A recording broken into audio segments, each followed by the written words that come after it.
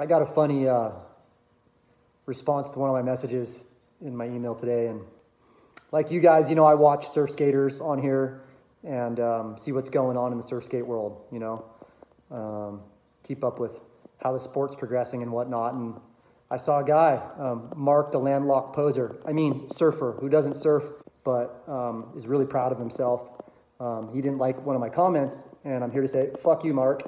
He tattletaled on me to YouTube because he didn't like my comment, which was truthful because I didn't like seeing him wear a mask and talk about COVIDiot bullshit outside at a skate park on his video. It has no place in skateboarding. Skateboarding is a counterculture, a culture of no comply. And the fact that you're a grown adult and you're scaring kids with your little mask outside because you're a TV Muppet and you're indoctrinated doesn't impress me, dude. And you claim you're a scientist and that I'm some sort of dropout, but you're just a bitch, bro. You're a poser, and I'm here to tell you that. Once upon a time, when I was skateboarding, we dealt with people like you. Right then and there, dude. We didn't go tattle to fucking YouTube.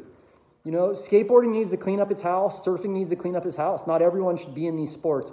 If you don't understand the history and the culture, you don't have any business in the sport, dude. We don't need any more .com posers and wannabes and people who are all about, following the TV news and doing what they're told and compliance. Your channel sucks, bro. I'm sorry to tell you. I'm not trying to be a negative person or whatever. Your skating you have no style, dude, and you're lame as hell, bro. You're not a scientist. Wearing a mask outside to scare children is not cool. So Mark the Landlocked Poser surfer, fuck you.